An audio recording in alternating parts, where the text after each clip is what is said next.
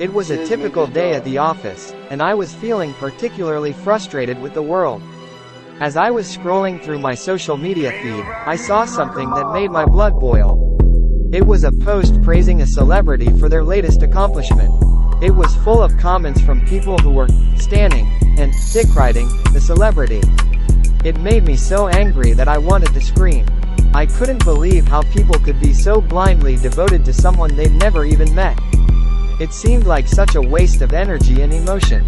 I just couldn't understand why people would put so much of their time and energy into worshipping celebrities instead of focusing on their own lives. I started to think about how this kind of behavior could have a negative effect on society.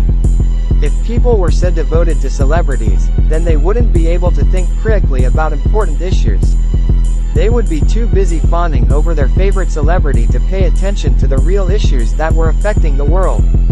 This kind of behavior was also damaging to the celebrity themselves. It was creating a culture of dependency and entitlement. People were expecting the celebrity to be perfect and to fulfill their every need. It was unfair to the celebrity, and it was a huge drain on their mental and emotional energy. I decided that I had to do something about this.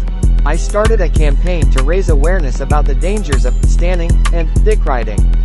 I shared my thoughts on social media and reached out to celebrities and influencers asking for their help in spreading the word. I was pleasantly surprised by how many people responded positively to my message. They shared my posts and expressed that they agreed with my views. It felt amazing to know that I was making a difference and that I was helping to create a culture of thoughtful, critical thinking. The campaign was a huge success, and I'm proud of the impact it had. I'm glad that I was able to make a difference and stand up for what I believe in.